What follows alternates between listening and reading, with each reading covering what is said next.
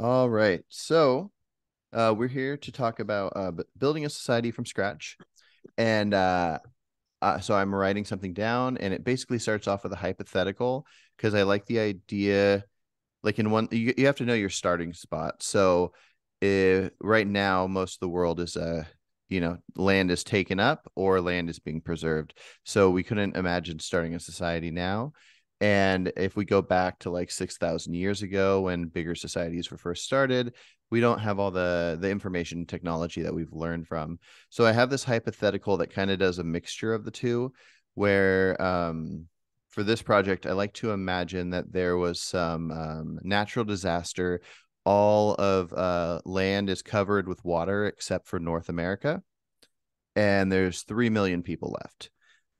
This natural disaster took out everything man-made. So we don't have phones, we don't even have buildings. All the books are destroyed. There's no laws, there's no nothing. So after this happened, essentially, these 3 million people are just like kind of grouped together like you'd see in any apocalypse type movie, where there might be groups of 20 that are trying to survive, find food, figure out different things, but there are no laws.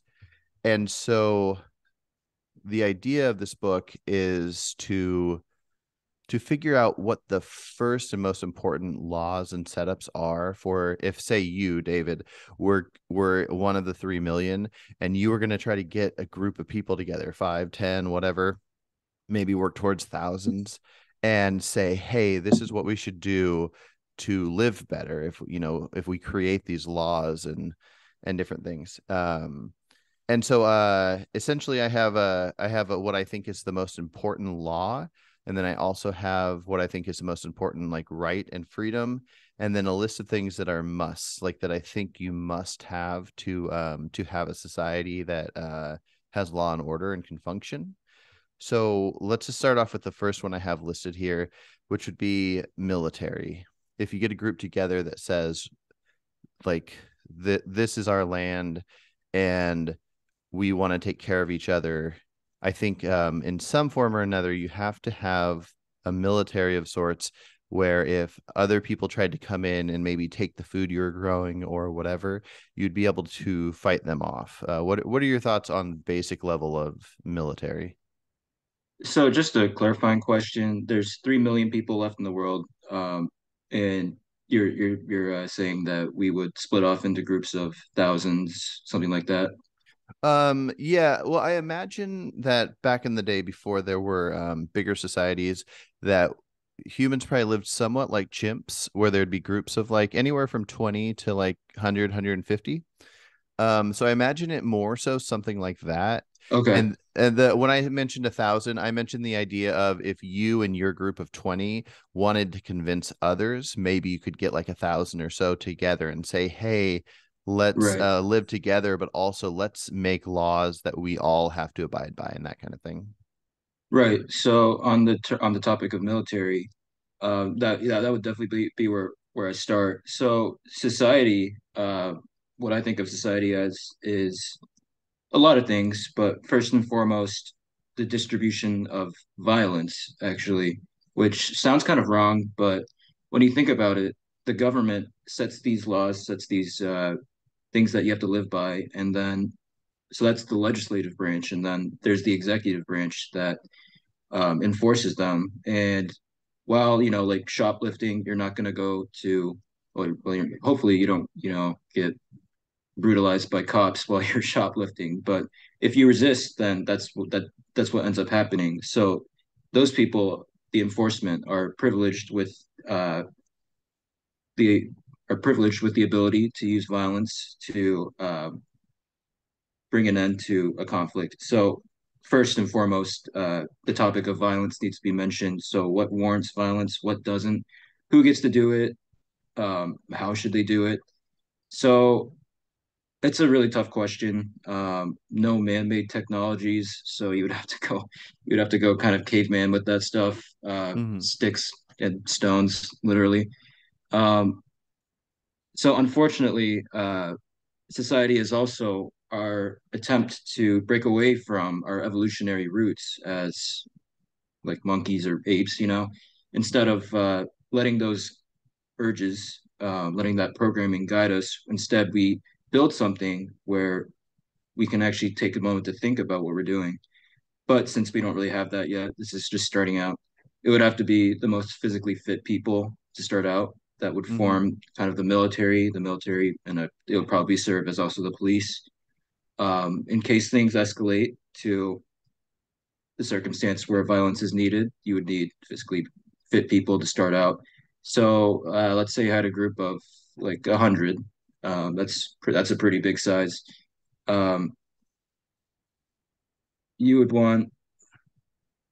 Oh, I guess I shouldn't fudge around too much with numbers since it's a hypothetical, but you would want at least I think 30 people um, to serve as kind of a dedicated military.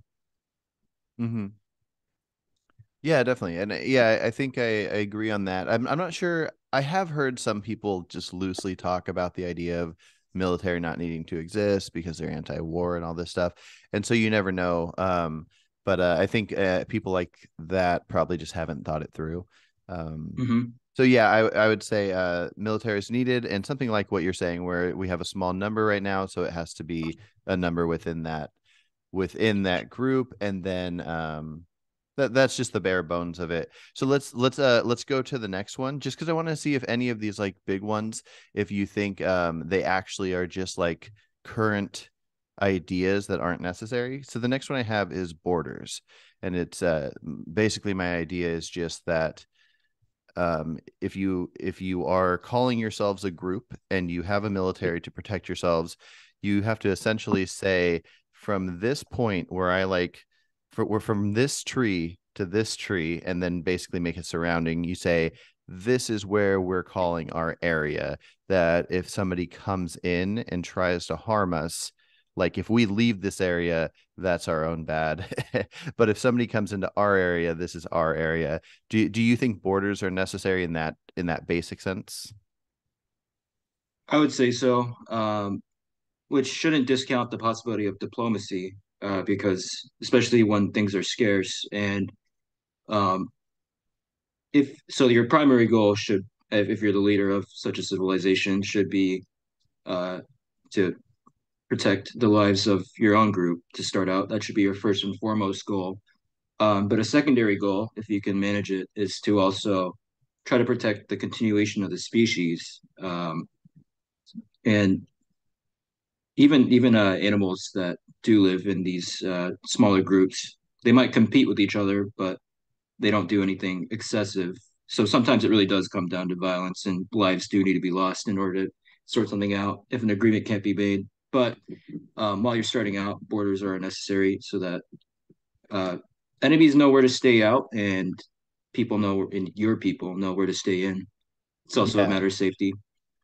Yeah, definitely. All right, so this next one, this is the last of the first three that are just they seem to be necessary and they're just simple and basic, but this one's a little less basic. I wrote immigration option. So the it makes sense to me that a place that's starting off, or even not starting off, that depending on their resources, depending on various different things, it might make sense and be reasonable to say nobody can move into these borders, and it also might be reasonable to have an endless amount of people that can move into the borders. But basically just saying that, countering the idea of it being wrong to stop people from coming in,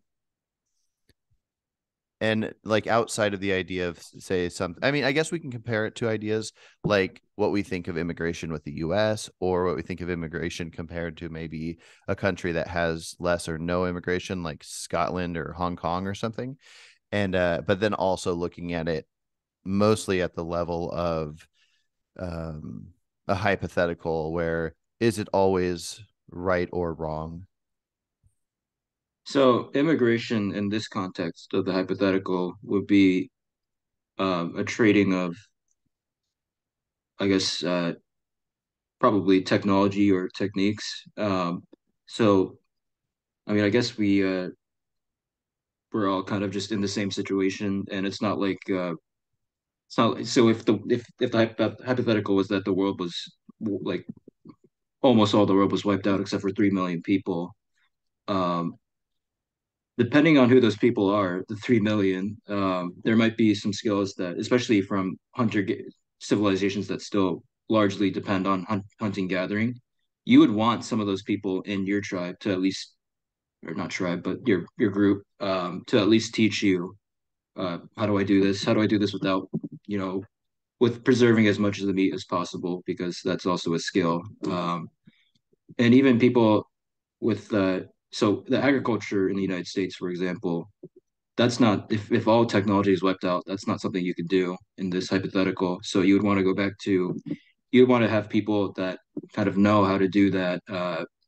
more labor-based agriculture, small scale, Hmm. in your group. Um, and then in exchange for those societies that aren't as developed, so if let's say that, you know, we have uh, the New York City tribe who is pretty used to a pretty urbanized environment. So now that a lot of the infrastructure to keep that urban environment running doesn't actually work, they would want to have people that would be knowledgeable in how to do small scale agriculture, hunting. In return, they could provide maybe some medical tips, or like medical people that know how to treat wounds, keep it disinfected, to back to the people that are, and if your society is still like primarily small scale agriculture and hunting and gathering, they probably don't have that kind of knowledge. So in that sense, that would be the probably the totality of immigration. Um, as it as it Gotcha. as it stands in modern society, that would be different. Yeah, no, for sure, for sure. Because I think there's some cases for it and some cases to not have it. I don't really have any thoughts with like the US and immigration. I know that it's a big topic for a lot of people and it's way too complicated for me. Anytime you get into the millions, uh it's the type of thing that, I haven't studied to know what the politicians know as far as what's best and what has and has not harmed like the country or anything. But mostly just scaling this down and looking at the possibilities. I think you're right that like if you have a group of 1,000 that are calling themselves a society, and somebody that is not part of their society says, "Hey, I heard about your society. I'd love to come in," and it turns out that they have a lot of useful information, it could be good to bring them in. It also could be good that if you go outside of your society because you're looking around for certain things to bring back in and you stumble across somebody that seems like they need a lot of help. Maybe you found somebody that was about to be murdered, and for let's say this thousand of people are super empathetic, and then they save this person's life. They might want to bring them in too because they feel that there's no harm bringing them in. But at the other end, I wonder because I know a lot of people that say there should be open borders, there should be no limits to how people come in and out of a society, and I don't know how that would work in the U.S. But looking at this 1,000 scale, would you say that it's reasonable if the groups, like let's say they didn't need help from outsiders and they couldn't find any outsiders that were going to add to the group, or even let's say that they got their group up to like 10,000 and they felt like this is the size of group we want, and then anybody else in this society is going to be kids of the people in it. Do you think it's at least morally acceptable or any other form of acceptable to say we are us and this is what we are? At some point, we can let people come visit, but we don't want to let anybody immigrate into our borders. Morality is always a touchy subject whenever you get into hypotheticals, because morality depends on the situation. I don't believe in absolute morality. Mhm. I don't know if you do, but it would be entirely dependent on what the circumstances of that society are. If there is enough food to support 1,000 plus five, with the five being the immigrants, that's one thing. But if there's not enough to support the 1,000, that's another thing. So the reason why immigration is so contentious is because there's two. There are two components. Was more, but there's two primary components to that. One is what you mentioned. Is it morally right to even have borders in the first place? And some people might say no because it's not like we respected the borders. We when I say we, Americans, or not Americans, the Europeans that colonized America in the first Mm. place. It's not like they respected borders. Um, so what right do they have to enforce borders to other people? But the other component to that is what resources we have. So the really naive look at it is that we have homeless people in the United States. We should do something about that first before we try to tackle the problems of other countries. Um, but then you get into budget and like how there's like a there's something in the billions of unaccounted money in the DoD budget. Where's that Mm. going? What's it doing? Do they need it? If they probably don't need it, could that money be used to not only help people within our country that are already suffering from poverty, but could it be used to help people that come over? And then the other thing is that do we have a moral obligation to help refugees of countries that we've messed up? So, for example, a lot of South, and this is very contentious stuff, but broad Mm-hmm. strokes, South America, we kind of screw with them a lot. If we get a whiff of socialism, we go in there and state our own guy. Brazil actually just had our CIA planted dictator basically voted out. Um, if I have the details right. So um, we kind of messed up their country, so they're seeking refuge in our country. Mm. Do we have a moral obligation to? So it's very complicated on a lot of topics. Uh, For Immigration sure. is, yeah. Yeah, yeah, definitely. Well, and that's a big part of why I'm doing this writing is because when it comes to these topics, we can look at what we have and we can have ideas, we can hear various things, but kind of like when you're talking about that, the budget in the millions, or maybe you said billions. Hmm. It's not anything I'm too familiar with, but another thing I'm not too familiar with is the national debt. It's 31 trillion. Right. I don't know exactly what it means for a country to be in debt. And so for a country to have a budget in the billions, but also to be in debt in the trillions, uh part of my mind just goes, oh, we should have that mean that we are that much less in debt. But all these things are so complicated that that's why I like the idea, because I'm very fascinated by politics and philosophy, that I like the idea of going down to a small scale and knowing that understanding the small scale um, won't make it instantly easy to understand the big scale. But I think it'll get some people closer, including myself. So for a quick sec, let's look at this where I want to go over that thing you said, where if you have 1,000 people in there and you have enough food for 1,005, that should we bring in five to help them? I think it's complicated because enough food makes you wonder what that means, like enough food for that day or likely for a month.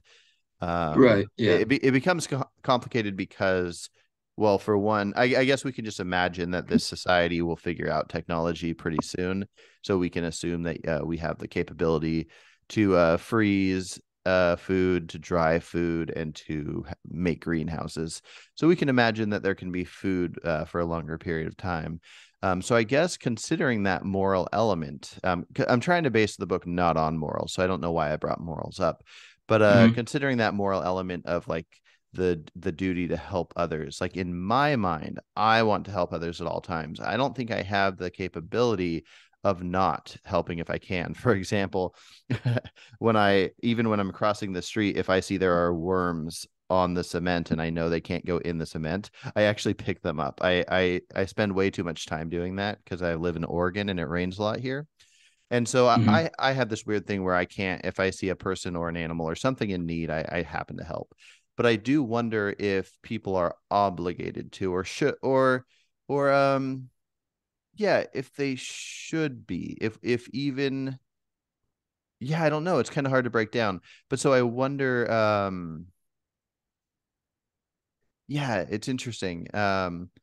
So yeah, I guess what are your thoughts on that? Like, do you think it's necessary for humans to all be moral? Or let's say this.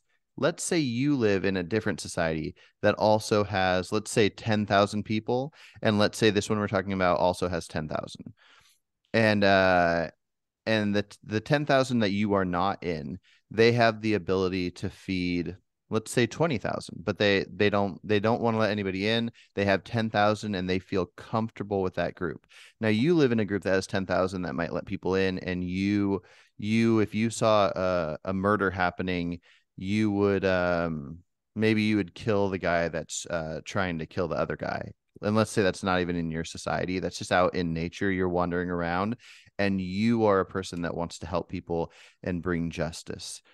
Would you want your group of 10,000 to force the other group of 10,000 to let people in because they can feed more?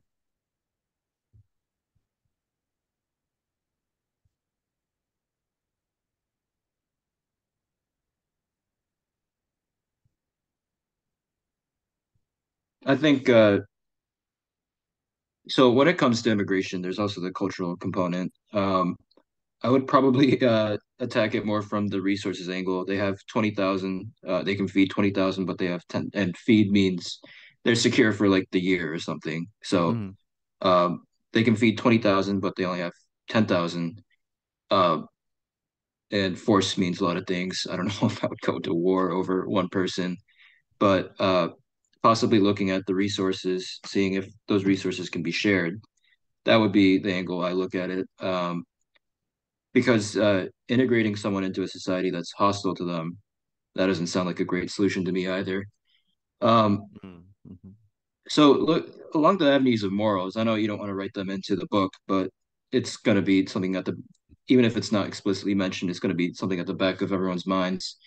Morality to me is what is optimal for the continuation of the species, or maybe looking at it at a smaller scale, the continuation of your group. Um, and if that means to the exclusion of other groups, maybe that's what it means. So, for example, homosexuality was viewed as immoral for a very long time, Mm-hmm. arguably still today. But that was because the population boom happened relatively recently. So before that, and that was connected to the Industrial Revolution, Agricultural Revolution, all of that. So before that, people were in, or peoples, I guess, groups of people were in legitimate danger of being wiped out by, like one stray earthquake or something like that.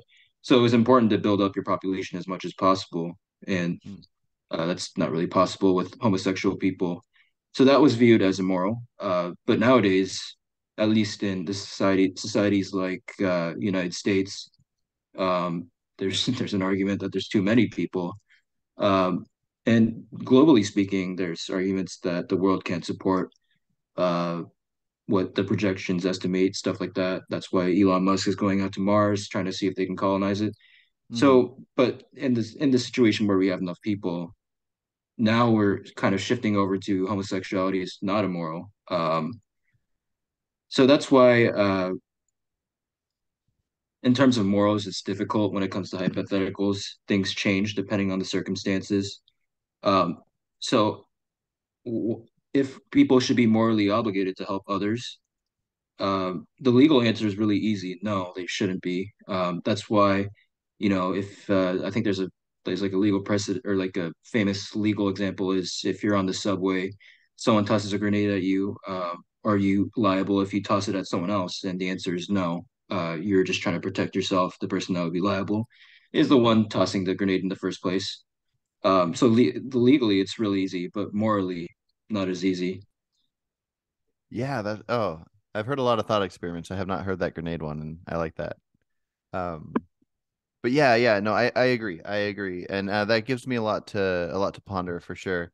Okay, so let's move on to the reason for basically what we need if we're going to have laws. So I just wrote down law enforcement and prisons. There are some people that think that law enforcement is basically just created to return slaves back to their slave owners. And then there's some people that think the only elements of law enforcement should be like community to community. So like even in a group of like 10,000, you'd have like every section of like 500 would like police their own area. And then some people think that prisons basically should not exist. And so I guess I'm curious. I don't think it's necessarily many. You see wild stuff on the internet. That doesn't mean that a lot of Hmm. people feel this way. But do you think we have to have some basic federal federal law enforcement and prison, at least a prison or Obviously, prisons? yeah, obviously, yeah. The people that don't are they're I think they're exaggerating, but Hmm. so the police force in the United States, at least, it did start as kind of a slave patrol. They would capture escaped slaves from the South and that escaped to the North from the South and bring them back to the South. Um, but that was also when society was pretty regressive. We literally had slaves back then. I would say Yeah. that's pretty regressive. So we evolved past that. Well, let me comment on that real quick. Okay. I've heard that idea of and I don't think it's necessarily wrong, but I've never had a chance to really talk with somebody about that topic.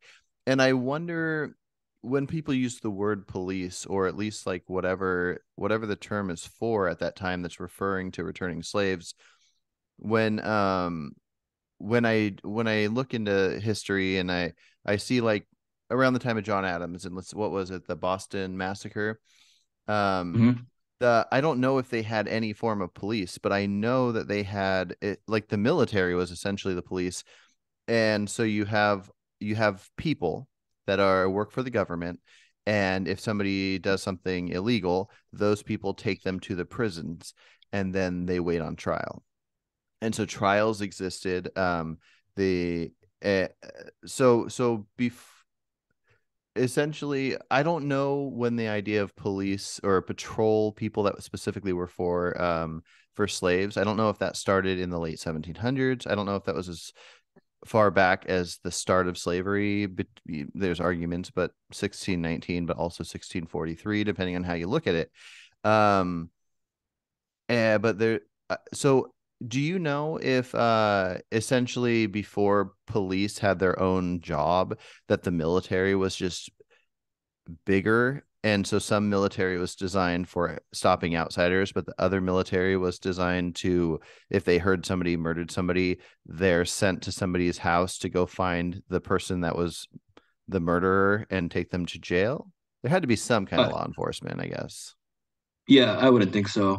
So after the Revolutionary War, just a couple years after, because we weren't with the Constitution at that point, we were with the Articles of Confederation, I think. So that Mm. one emphasized very small military. So it doesn't appear to me that they would be able to support it. And then what ended up happening was Shays' Rebellion, where a dude raised his own army to fight the army.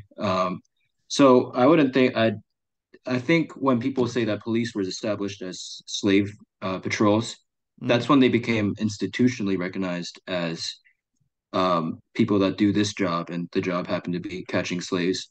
Before that, it Mm. was probably something like locally appointed sheriffs, stuff like that, where it was more self-regulated.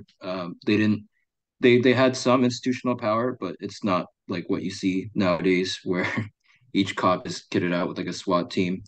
Um, Gotcha. Yeah, it yeah, almost sounds like the slave patrol was like bounty hunters, like where somebody would have an image of what a slave looked like they would right. draw it Yeah, as best possible. I don't know if you've seen Underground Railroad, the Barry Jenkins series. I haven't. No. Oh, okay, then I can't go off of that. But anyways, yeah, it's interesting. Yeah. It So yeah. what I wanted to mention was that I guess if we accept the notion that police was originally instituted as a slave patrol, let's just start there. Maybe Hmm. it was, maybe it wasn't, but that was a pretty significant part. Um, Oh, so I guess so along the lines of institutional power. So bounty hunters are just private people that Southern slave owners would hire to go to the North, find them. But there's no legal reason to like. So if a bounty hunter says, "I think you're harboring a slave, open up," there's no legal reason to listen to them. But the police Mm, force, if they say that, so that's what I mean by maybe okay, so there was definitely policing, but as an institution, a legal institution, police didn't exist until that purpose. Maybe that's what is meant. I'm not very clear on the history. mm-hmm, Um, but going off the assumption that police were meant as a slave patrol, so they brought slaves back to their owners where the subjugation was continued. So our society evolved from that past that point where we don't have slaves anymore. But what the police do has also evolved. So a lot of people, or not a lot of people, but people say that slavery actually never ended. It just the parameters shifted. So the 13th Amendment said that no one shall be enslaved except in the case of incarceration. mm-hmm, So if we look at if we look at what's it called? If we look at African Americans right after slavery was abolished, so they're going to be living in poverty. There was restitutions. I don't think they ever they don't I don't think they ever actually happened. What was interesting is that the slave owners got restitutions because they lost their slaves. So mm. anyway, It's these like a societies, buyback. yeah, something messed up like that. So these former slaves, these now freed slaves, they're now living in relative poverty because they never work for savings. They have some manual skills, but those aren't going to be paid highly because obviously people are used, or not people, but slave owners were used to getting that stuff for just for free. So they're not going to part with much money for it. So in order to get by, um, they would need to do crime because that's just how the resources were distributed. There wasn't enough for them, and there was probably too much for the slave owners.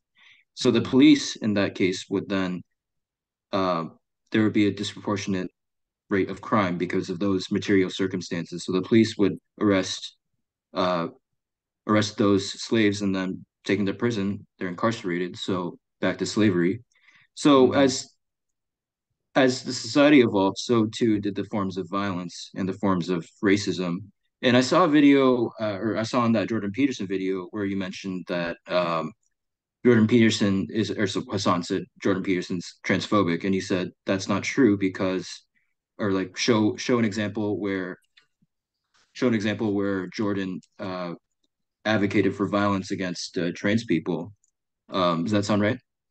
Um, I don't know about violence, but just anywhere where he even stated anything other than not wanting his speech controlled.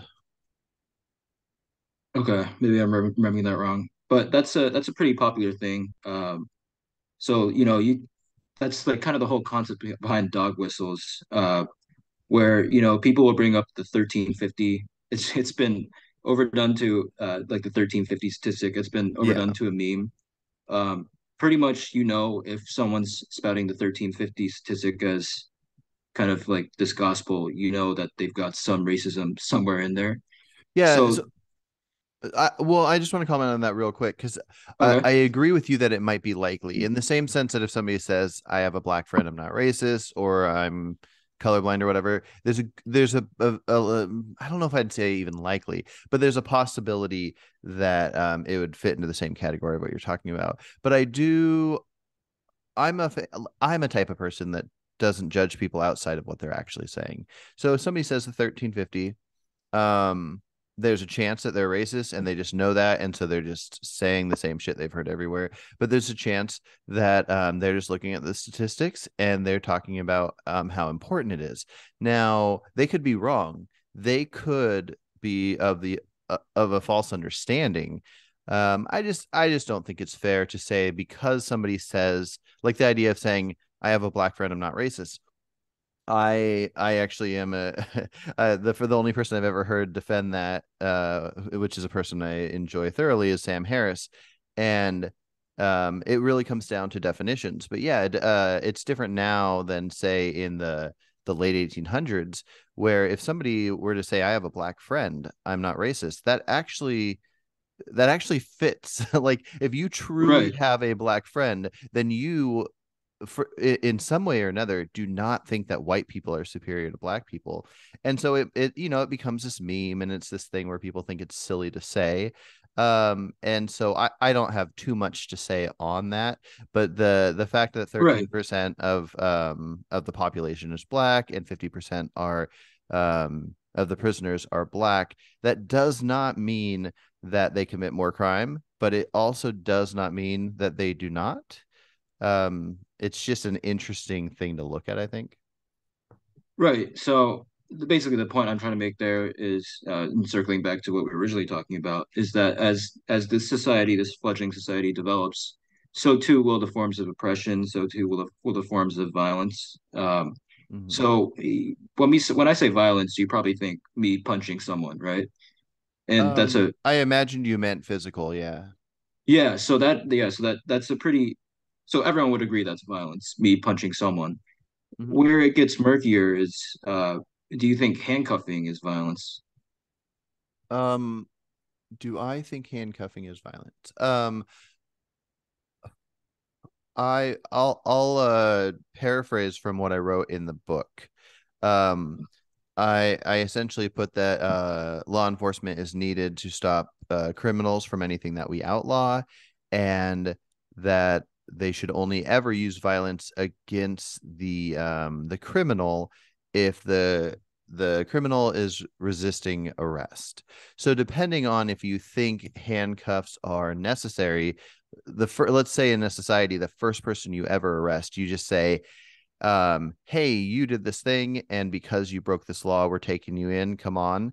If they start running, or if in the middle of taking them in, they try to knock out the police officers and then run, then when the group of officers get together later to go, hey, how do we prevent this in the future? If eventually what's known is the best thing to do is certain kind of criminals to handcuff them, then put them in the car, yada yada yada, or in the wagon if we don't have cars yet. Uh I mean, so yes. Anyways, if I go put handcuffs on somebody, the fact that I'm even getting physical with them at all, I would consider that violence of some kind. If the police officer needs to do it or not, I believe at least the ability to, I would view as reasonable, but somebody might abuse that power. Yeah, so essentially where you have to start is whether it's violence or not. And so if it's not violent, if you don't think handcuffing is not is if you don't think it's violent, then no problem. Just go ahead and do it. It's not violent. Mm-hmm. So that's that. So the definition is always murky. Like, let's say I see a criminal trying to walk off, and I just grab him by the arm. Would you consider that violence? Because I wouldn't, personally. But handcuffing. So that's pretty. It's the textbook of handcuffing in current society. Handcuffing is the standard. If you're taking someone in, you handcuff them, whether they're Mm-hmm. resisting arrest or not. Are you familiar with I Show Speed? With what? Are you the streamer I Show Speed? No.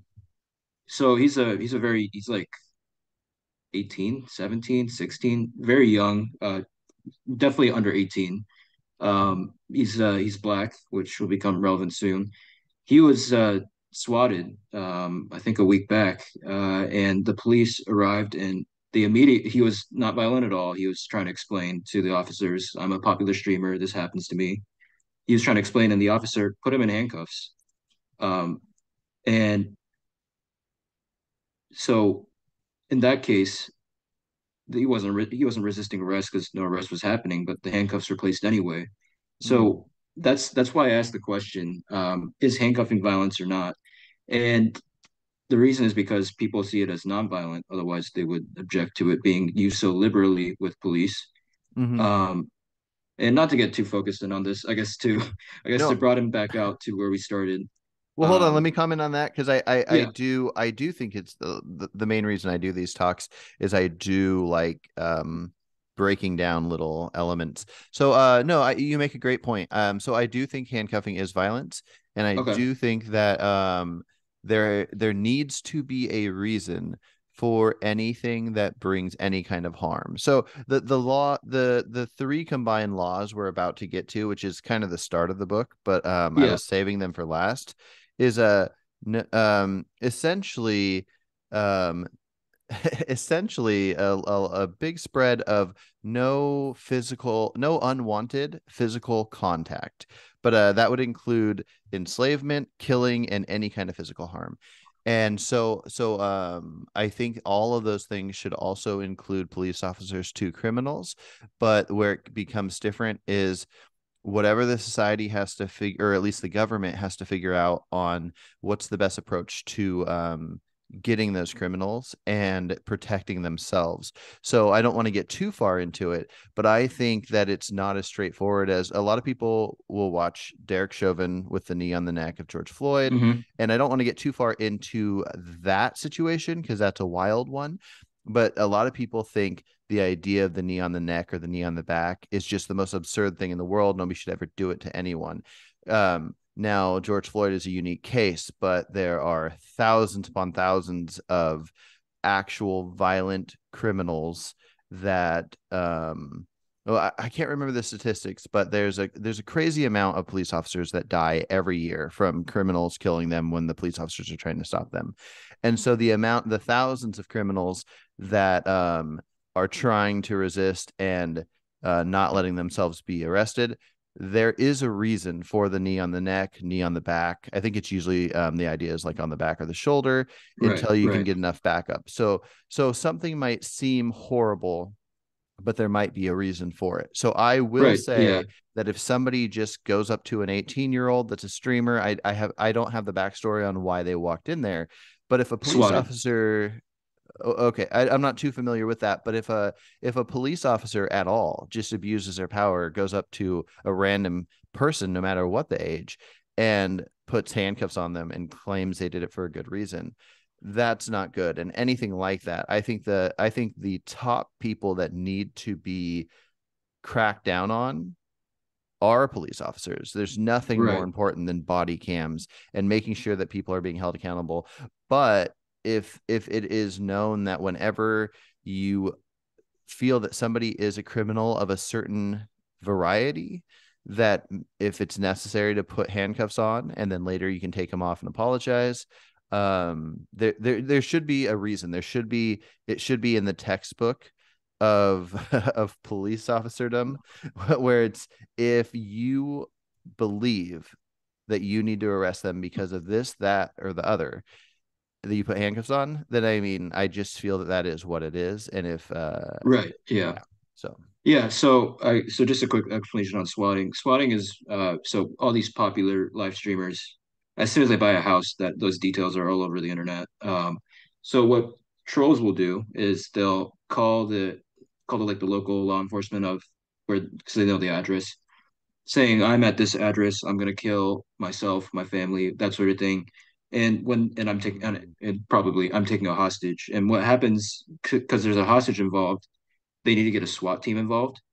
So um, the idea is to get like so if they're live streaming, the idea is to get them to stop live streaming by literal use of police. So this is what happened with to I Show Speed. As soon as they arrived, obviously he's not violent. His mom is in good health, that sort of thing. But they handcuffed him until they were sure. Um, well, no, past when they were sure. Past when they deduced that there was no violence happening. So to generalize what my point is, violence as society develops, so does violence. Back in the olden days, you steal some bread, they kill you. So that was the violence. So in comparison, getting handcuffed, not violence. But mhm, nowadays, when we have a more, well, we don't really have an empathetic view of criminals, but we have a more empathetic view of criminals. Instead of killing them, we try to rehabilitate them. And obviously, the U.S. prison system is not good at that, but we at least mhm, try not very well. But we try to. So in that case, killing would be unjustified violence, mhm, and violent or handcuffing is the justified violence that the police has been imbued with the power to use. Because you don't prosecute the police for handcuffing someone. They have so if I handcuff someone, I would get prosecuted. If the police handcuff someone in the middle of arrest, they don't. mhm, So as society develops, so too does violence. That's the main point I want to make with that. Okay. No, that is a good point. But I do want to backtrack to a point you made about slavery continuing in a very different way because Yeah. I don't know the history on it, so I don't know if I exactly agree that it happened, but I don't disagree that it happened. From what I picture that is being said, let's imagine there were 5 million slaves in the South. And then when slavery ended and they were forced to not have slaves the way they did, owned by individuals, the police figured out a way to let's have a hypothetical where let's say the police figured out a way to arrest all of them, and then they were slaves of the government. So essentially, they were like state workers that didn't get paid. They, you'd come up with a fake reason to arrest them, you arrest them, and then they have to work these fields. They kind of like today when we see like prisoners landscaping some highway area or something. um you essentially just have all these slaves to do that, so nobody's allowed to make them pick cotton and do all this various stuff where the slave owners can rape them and all this stuff.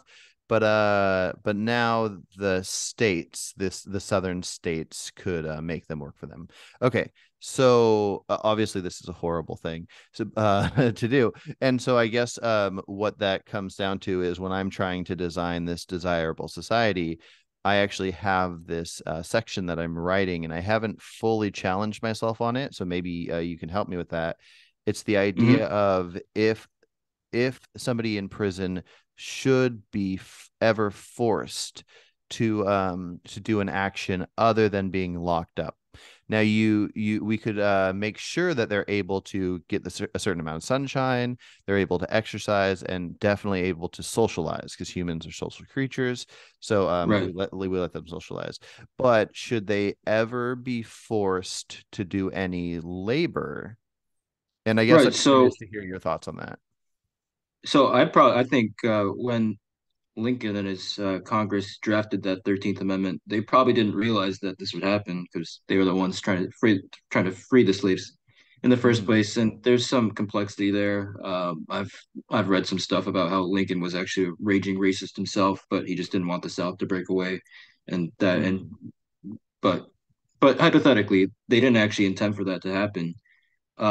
What they probably thought was because education was so scarce, and that's the main way to escape that cycle of recidivism, is to educate yourself to get your in modern terms, educate yourself to get yourself into a position where you can have a more qualified job, one with more stability, hopefully one with more pay, so that you don't have to resort to crime.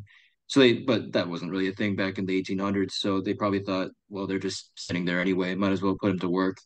And then afterwards, the plantation owners who had a huge amount of capital and by extension a huge amount of influence in Southern politics, they influenced the shaping of the police from a slave patrol into I guess a different kind of slave patrol. Mm-hmm. So should you have should you have something in the what's it called? Should you in your ideals or in your hypothetical society, should it be disallowed to have prisoners work for or just have prisoners work? And it's a complicated answer, but I think a better way to answer that is that your prisons should be designed around rehabilitation as opposed to retribution. So you should be looking at more of a restorative justice model of and a rehabilitative model of prison. Mm-hmm. So what that would mean is probably you could have them work, but it would have to be voluntary, and you would have to pay them a decent wage for it. And you should also offer options like education programs or maybe trade schools if you don't really like the idea of prisoners going to prison to get a psychology degree or something. So trade school is something that's directly applicable, Mm-hmm. so that afterwards they actually have a chance at existing in society lawfully. For sure.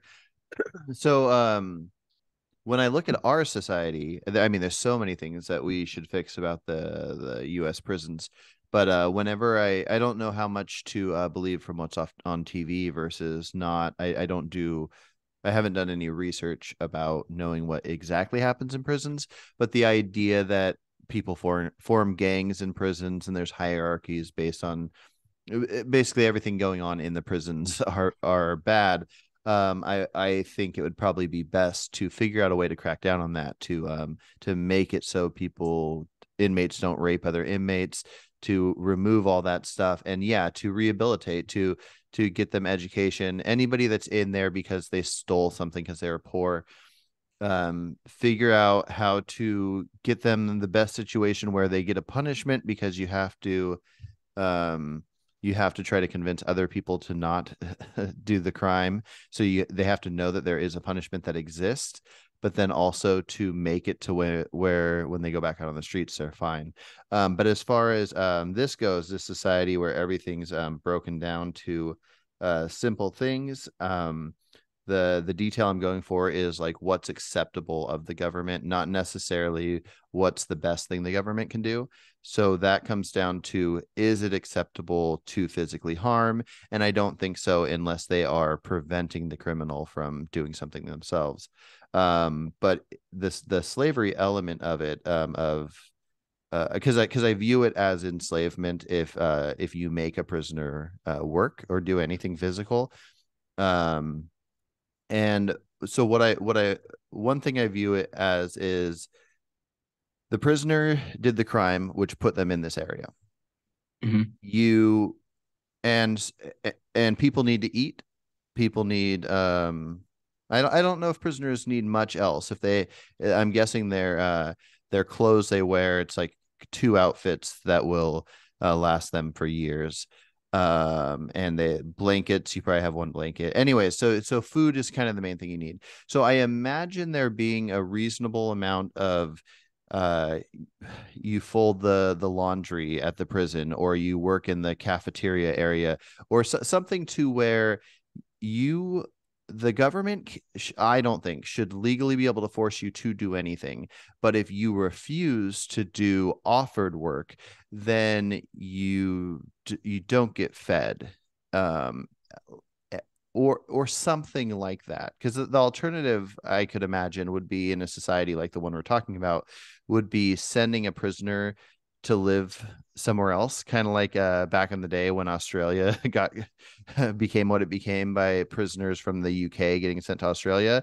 And I don't think that people that do these acts that we deem unworthy to put on other humans, that they should be sent somewhere else. So, would you say it's fair that somebody should have to do some kind of labor in prison to be fed in prison? No, I wouldn't say so. And Okay. I know that like I know that's gonna tickle like the common sense gauge on some people, but I want to offer a different perspective. So in Okay. Germany, if you try to escape from prison, and obviously you get caught because you tried and you didn't succeed. But if you once you do get caught, you don't get charged for trying to escape prison. So they won't tack on whatever number of years it is to your sentence because you try to escape. What they will tack on is the fact that you're wearing the clothes provided by the prison. So that's theft from the prison. So they'll add kind of a minor Interesting. sentence to that. Yeah. So the rationale behind that, and Germany, these Nordic countries, European countries, they are more geared towards rehabilitation. What can we do to stop these people from uh, relapsing into crime again? Mm, Um, and prison is especially for violent criminals. Prison isn't necessary just for the safety of the rest of the population. But prison itself is a traumatic experience. Even if you have one of the better experiences, hmm. you are quite literally having your liberties taken away. So Yeah. they recognize that it's a traumatic experience, and that's why you're not charged for trying to escape. So instead, the focus should be instead of the prisoner having to work to essentially help cover costs of them being in there, which, to be honest with you, it costs. I think the last number is it costs like $40,000 a year to house a single prison inmate in the United States. Oh wow. Uh, yeah, so I don't really think there's any amount of work a prisoner can do that would value, especially if it's like, folding laundry. I don't like whether you do that or you don't, it's not going to help cover costs. So in that sense, I don't think it's effective. Instead, it should be viewed as is this going to help the prisoner once they're freed? stay live legally, live a lawful life, and stay out of prison. Um, so you could take that into account when it comes to like parole. Letting prisoners out early for good behavior. Hmm. They refuse to help out in the kitchen or whatever, so probably they're not going to be the best once they get out. But in terms of forcing, definitely not. No. Gotcha, gotcha. Yeah, no, that's interesting. I don't know exactly where I stand on it, but it is interesting. I mean, I do know where I stand on like prison in general and the route I would take. I believe it was Right. McCain in Arizona set up something pretty awesome where I don't know if it was one prison or multiple prisons, but where he made it where the prisoners could garden. So they had areas where they would go and they'd grow their own food, and that food was actually used in the prison, stuff like that. I think there's a lot of amazing ideas for rehabilitating. Me personally, just so you can know, I'm very anti the idea of punishment. I don't think anybody should be made to suffer, even if they're a horrible person. If somebody has some mental illness like Jeffrey Dahmer or something that goes out and kills, what did he kill, 13 people? And obviously he needs to be removed from society. But a lot of people, especially maybe the family of his victims, would want him to suffer. They wish that they could make him suffer. And I can see this horrible thing that happened, and I have no interest in him suffering or anybody suffering. I view prisons as a way to deter people from committing certain acts. And then once somebody has committed an act, I view prisons as a way to remove them from being able to commit those acts again. Um, and so yeah, so it's complicated. I just Right. Yeah, so and for there are people that aren't rehabilitatable, and that's why we have life sentences. Death penalty, you can have your stance on it, I guess. I don't really. Well, you probably shouldn't have a death penalty, but yeah. like people would argue, life in prison is worse anyway.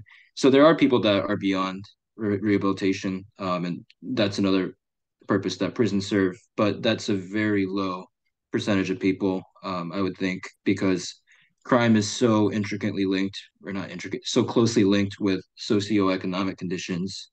So there's the idea that if you fix those socioeconomic conditions, they wouldn't have done the crime in the first place. So, Mm-hmm. um, I but think that's yeah, probably true about a lot of people, not necessarily yeah, all. It kind of like you no, have yeah, like celebrities that like to shoplift. They don't need to, but they just do it. yeah, Now, no, that's not the hugest crime in the world. Obviously, it'd be great if most of the people in jails were there because they were just dorks wanting to shoplift for fun.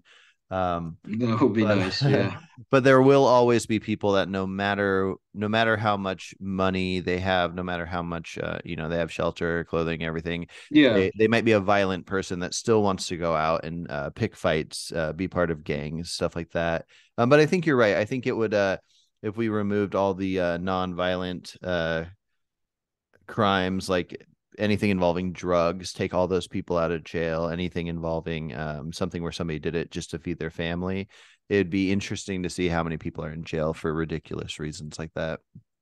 Um, right. And yeah, so for more of a practical look on how it is in practice, there was actually in like 2018, the I think the head warden of one of the prisons in like Louisiana or something, one of the southern states.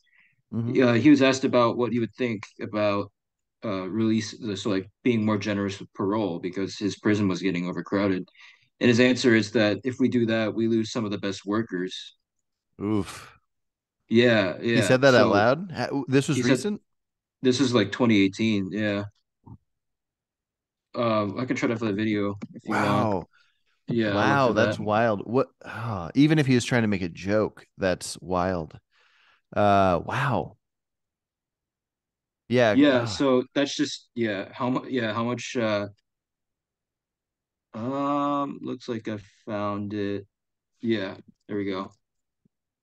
I'll just post in the chat. It's not a very long article, but just to get an idea of kind of where things are at at prisons here. So it really is a big problem. So that's not what prison should be about. It's not cheap labor that you can get. yeah, definitely. Um, yeah, wow, that's wild. I'll read that after we're done here. Yeah, But yeah. I guess I'll throw out my thoughts on death penalty, and I'm curious if you have different reasonings or where exactly you stand on it. Um, I guess I have moral and non-moral reasons for this, but I'll go off of what I'm doing with the book. So everything with the book is based off mutual benefit for everybody involved. And so, but I leave morals out, even though I think some laws should be based on morals. But for the death penalty, the reason I think the mutual benefit reason it should there should be no death penalty is I looked it up, and between 1974 and now in the U.S., there's 194 people were convicted. Let's see. They were sentenced to death, and 194 that ended up being exonerated. So I don't know if like some of them were executed and some weren't, but either way, the 194 were found by DNA testing or various different things to have been falsely convicted. And so what I would say in a society where everybody is basically agreeing, I don't kill you, you don't kill me, I'm part of the society, if there's a possibility that somebody that did not break this law is going to be executed by the government that the only reason for that government and society is to protect you, I guess it just it erodes the trust in the government. So I think that's one of the main reasons. If there was some way to magically know these people actually did these murders, maybe it's all right. But anyways, what's your reasoning if you're against the death penalty? The death penalty is a relic of when it actually was cheaper to just kill someone instead of locking them up, feeding them, giving a shelter, all of that for let's say a life sentence of uh, 50, 60 years. So that was actually so in the old times that was actually pretty expensive. And when your other option is just slice off their heads, just logistically speaking, it's not hard to see why that would have been a popular thing. Nowadays, nowadays, death penalties end up costing more than an actual life sentence. Most of it comes Mm-hmm. down to legal fees. So perhaps that could be a way to address it. So on the practical side, it doesn't work anymore because we're a little more humane than chopping off heads. Mm-hmm. Um, and then on like the moral or the ethical or maybe even the legal stance, or the political stance is that you shouldn't be giving the government power to execute people. That's kind of that's the most popular line of reasoning that I've seen. Mm-hmm. It just sets a bad precedent. Combine that with the practical aspect of cops being pretty bad at their jobs in general, like you mentioned, a lot of those convictions were false. We have better technology proving that, and there's no way of knowing. In a lot of cases, there's no way of knowing how many of those are actually false. So Yeah. given both the moral concerns and then also the practical, just it's cheaper to just keep him in prison. Mm-hmm. Yeah, that's a hard no. Gotcha. Yeah. Yeah, I think it's best when figuring out, not that you said anything wrong, but the finance aspect of it. Like a lot of people when they talk about abortion, they'll talk about overflowing orphanages, and then when they talk about things like this, it'll be about the money involved. And I think a good way to break down if it's right or wrong would be to take away that that money aspect, because a society could figure out a way to execute without it costing that much money.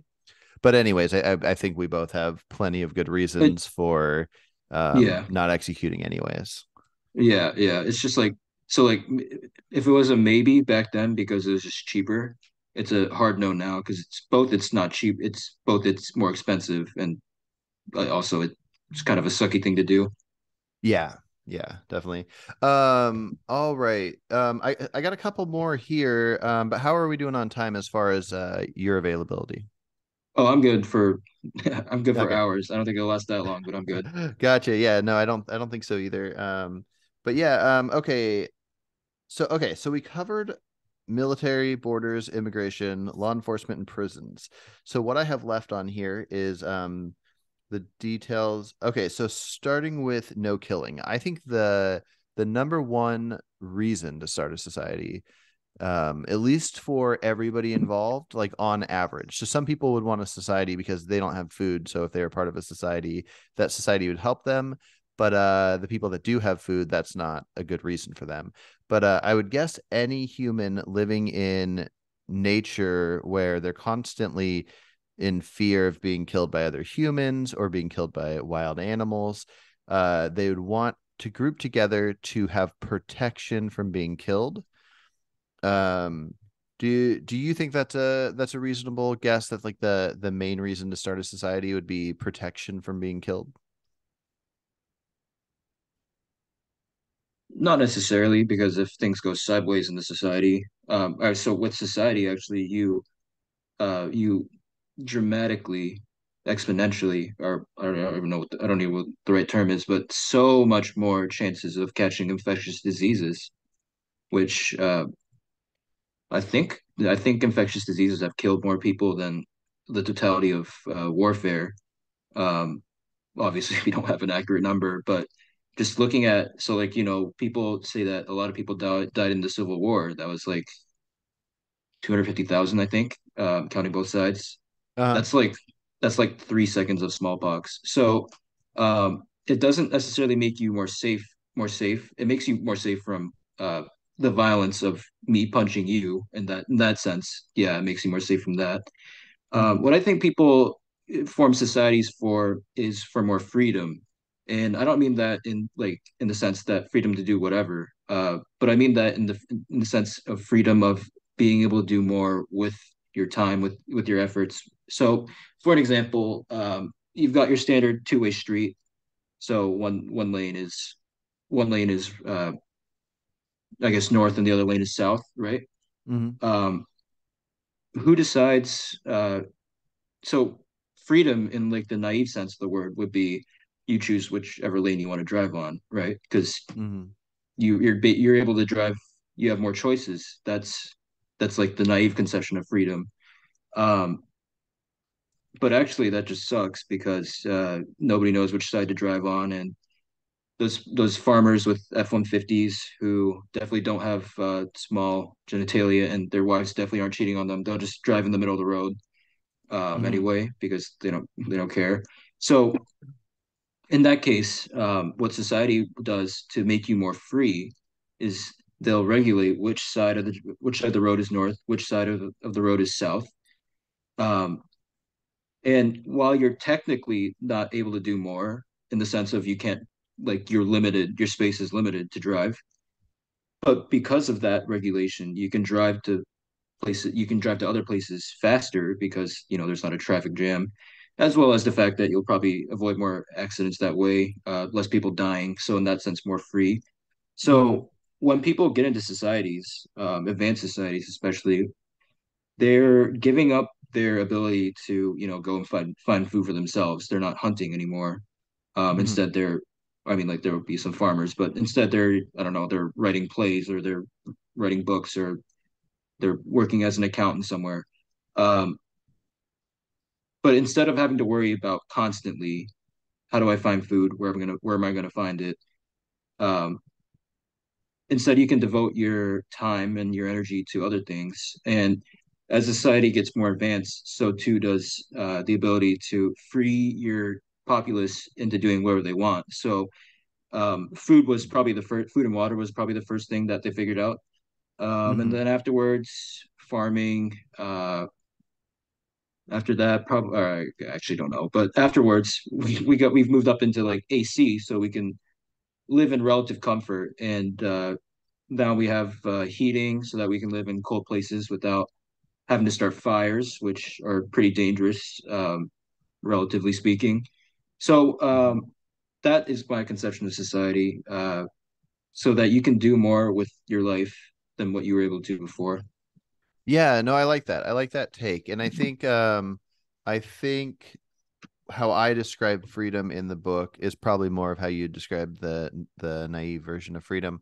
But because when you live out in nature, like in say groups like maybe chimps do, um you have all the freedom you could possibly want. If you are free to say whatever you want, do whatever you want. You can kill people, you can rape people, you can steal from them, you can say anything. There's no such thing as not having free speech out in nature. And so I don't think of starting a society. Basically, you have to sacrifice freedoms to start a society. But I Right. think you're right. I mean, because and that's why I view it as protections, even as simple as like the road you were describing.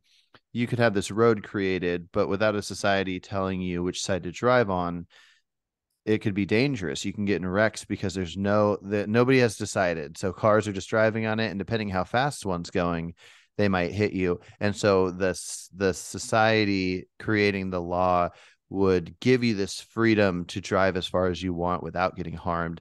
And I guess that's why I call that protection. Is the society is figuring out how to protect you. So I guess we're probably just using different words to I describe the think same thing. I think it goes beyond protection actually, because consider no regulation on which side you can drive on. So Mm-hmm. you're gonna drive slow, right? Because if you're driving fast and it ends up that the person ahead of you disagrees and you're headed on a head-on collision, you Mm-hmm. want to go slow so that you preserve the maximal chance of surviving that, because no freedoms if you're dead. Yeah. Um, so I think it goes beyond just protecting life, because you're able to drive faster, so less time spent and you can get more done. Um, so that's what I mean by being able to do more. Besides just not dying, it's about being able to make more use of your time to, uh, depending on what your priorities are, maybe you want to get home faster so you can get back to your family. Yeah. Maybe you want to get to work earlier so that you can put in more work towards curing cancer or something. I don't know. Mm-hmm. But in that sense, you're more free to do that stuff because you're spending less time on roads thanks to regulation. Yeah. Yeah, no, that's a great point. Like the idea of being in a society where everyone cooperates makes it to where you have this wild amount of freedom. I think it's to a level that's beyond this skeleton that I'm writing. But Hmm. that the idea of creating, AI, self-driving cars, uh checkouts at the grocery store that, getting to the point where at some point maybe more than half the population doesn't have to work, so they have to set up some kind of UBI or something, and then somebody can just spend their time doing something they care about. Somebody that's like a passionate musician uh, doesn't have to work because we've figured out how to have this freedom to just record music all day and to be out in nature and live a good life because we together, or at least the geniuses of the society, created ways to get by. So yeah, Right. I definitely agree with that. Let me bring up an interesting thing because how I have this set up with the skeleton element, and it's based on adding like one law at a time. I'm curious to hear your thoughts on this. Most people kind of are unable to answer this question. So Okay. far, out of the couple dozen people I've talked to, my wife is the only one that has answered this. Or at least, sorry, anybody listening to this that I've asked this question to, I don't think you haven't answered this. It's just it's easy to want to dodge this. So Yeah. when I set up in this society that nobody can kill, and I'm leaving morals out of it, it's the mutual benefit. You don't kill me, I don't kill you. And Hmm. so it when I break it down and try to figure out why we don't kill without using morals, it kind of comes down to that because we're not using morals, not using religion. The reason that it makes sense for people to agree to this is because if everybody agrees to it, there is the benefit. Now, where there becomes not a mutual benefit is when somebody agrees to not kill somebody that can't kill them back. So let's take like an infant. If you most people would not want to kill an infant, but there's no mutual benefit there where you're not going to die, you're not going to be harmed from that infant anyways. So I in the book I break down this idea of how detailed we look at like who deserves the protection if you leave the morals out of it. Now morally, because an infant can suffer and feel pain, you might have a moral reason, but just taking people fresh out of nature and figuring out a mutual beneficial reason, I've gotten down to not knowing exactly how to view infants, which gets me to this category of if a mother feels that she can't feed her infant. And in this society, let's say the first and only law is no killing. You can't kill, but they haven't figured out exactly if they want to have wiggle room for a parent killing their infant. If a mother feels like she cannot feed her infant and she kills that infant, but there are no laws about like adoption. There's no foster care. There's none of this stuff. There might be a couple people in the society that would be willing to take somebody's kid, but let's say that maybe there's not enough people that be willing to do that. Do you think with this bare bones one single law that it would be better to have it be where it's illegal for a parent to quickly take out their kid, or should that person or should that be illegal? Yeah, so this situation you're talking about, there's failure at multiple points. The society is not able to support the mother. The mother is not, the society is not able to support the infant through, like you mentioned, foster care, adoption. The mother's not able to support the infant for whatever reason. Um, so multiple points of failure. So like I would go for a more prevention angle. But since we're already in this situation where the mother wants to kill the infant, or I guess maybe wants is too harsh, but feels she has no choice but to kill the infant. Um, yeah, I would say that's illegal, but it's just like it's like you know how like if you're a parent and you're not supposed to leave your kid in like a hot car or Hmm. in a car in like hot because they're gonna die. Yeah. After that happens, obviously you killed your kid by doing that. But they don't usually charge you for anything very hard for that because yeah, you broke the law. You're already getting punished. Like, what is this exactly? What is slapping prison on you exactly going to do? So Yeah. usually when that happens, they're not charged very hard. At the maximum, it's involuntary manslaughter, Hmm. and usually with the lighter sentence, because well, they're not like it's obviously something you didn't want to happen at all. Um, so yeah, it should be illegal. It really like it really depends on what kind of adjudication you want to give it. If you want Okay. to be really punitive, I guess you can do that. If you don't want to be really punitive, that's probably a better idea. Okay. Well, let's set that aside for one sec. Let me throw something at you and then we'll bring that right back. Okay. So let's say we're not in my hypothetical anymore. You're just in nature. You're part of a group of like 20 people and everybody else is parts of groups of 20 people. This is all in nature, no laws, none of that stuff. Let's say you're wandering around, you wandered for a while and you got somewhere and you witness two adult males coming across each other and you hear enough conversation to know they've never met. One guy says, why are you looking at me weird? The other guy says, hey, I don't know you, I'm not looking at you weird, no harm here. And then the guy that thought the other guy was looking at him weird just kills him, just straight up kills him. There's no laws, so there's no you can have your own personal morals and thoughts on this, um, but there's no laws, and this guy just decided to kill this guy. And let's say you know that you can press a button, or not really a button, but let's just say you know you can kill the guy that did the killing, and you'd be fine. You don't have to worry about his tribe or his family or anybody coming after you. You can just press this button and he's dead. Would you kill the guy that killed the other guy in this natural setting? Yeah, yeah, I definitely would. Okay. Same here. Okay, so now let's imagine the same thing happens, but you are wandering around and you see, let's make it a man instead of a woman. Instead of a mother, you see a father. And so, you see this like 30-year-old guy, and he has let's say he has a 2-year-old and a 4-year-old and also a 2-month old. And you witness him kill the 2-month old. So you're witnessing this killing, and let's say that you hear him.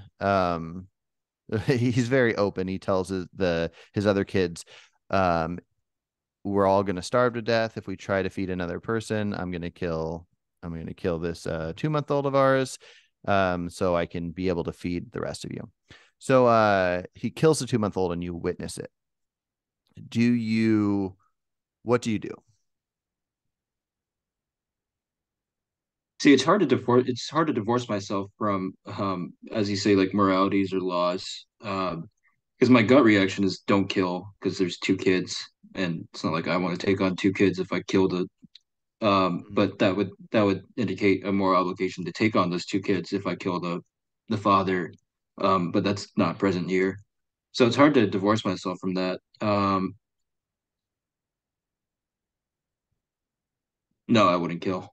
Okay. Would you kill if there weren't the two kids? So he just killed a 2 month old He because killed the 2 month old, and we can assume. I think it's important to assume that like he same didn't just reasoning. yeah, he didn't kill a random 2 month old that he kidnapped from somebody. It's his own 2 month old, and we can say that whether he's right or wrong, he could be incorrect in his estimation of food and survival, but he killed it to because he knew that if he didn't, maybe he couldn't feed himself and the 2 month old. Maybe there's a wife Yeah, somewhere else, but anyways, his reasoning is his own reasoning is because he didn't think he could feed that 2 month old.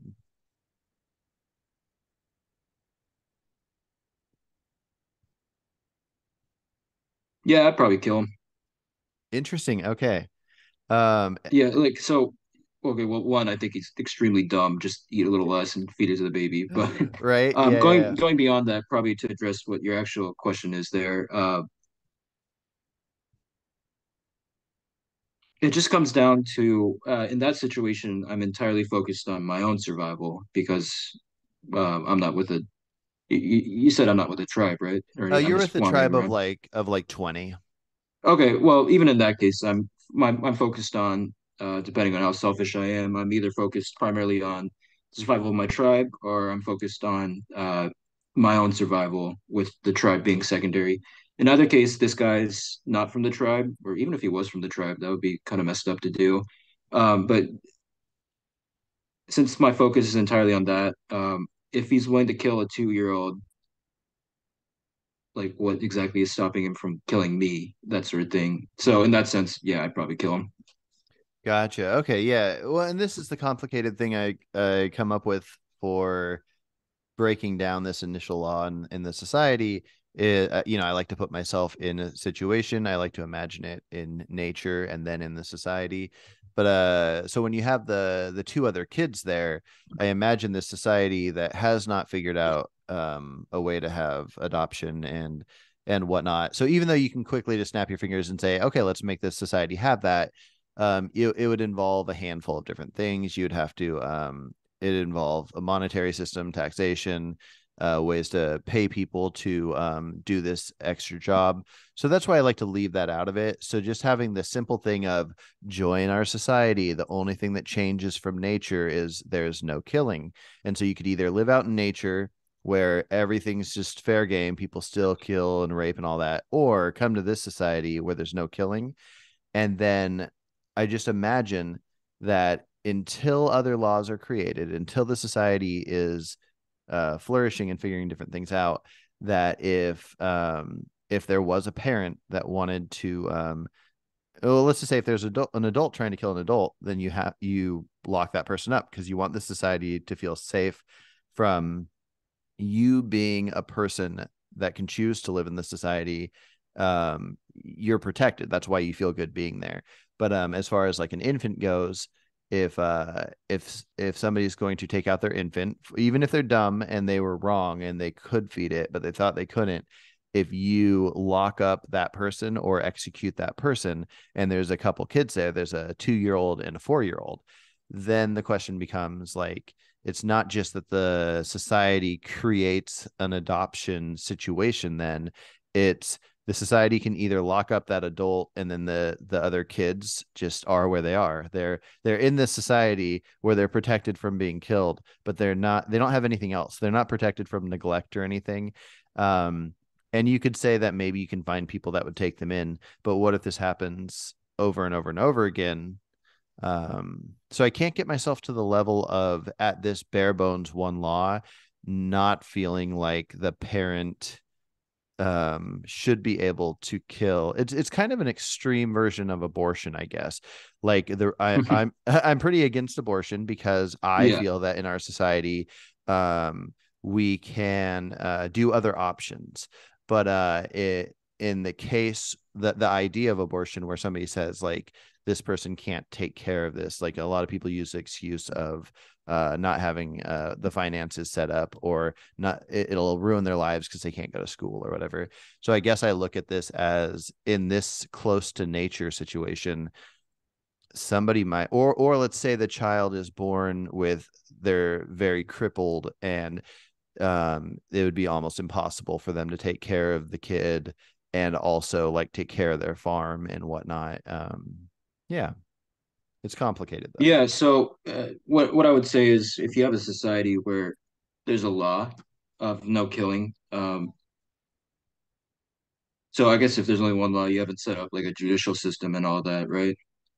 Yeah, so basically there is the things we listed earlier. You have a military, you have borders, you have potential immigration laws, you have law enforcement and prisons. And then Oh, you have aside from prisons.